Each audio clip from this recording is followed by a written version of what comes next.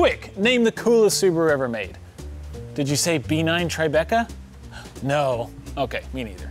But once upon a time, COBB did make a really cool version of the oft-forgotten SUV. The B9 isn't exactly pretty, but we managed to make one look a lot more aggressive with a little help from a very cool person by the name of Dave Kindig. Dave's company was actually neighbors with COBB Tuning at the time, and he whipped up a hand-drawn concept image that we did a pretty good job of emulating. A custom grille, lowered ride height, updated headlights, and a pretty set of gold 20-inch adbands made the outside look a bit less like the black sheep of the Subaru family, while a nice assortment of performance upgrades woke up the wolf inside.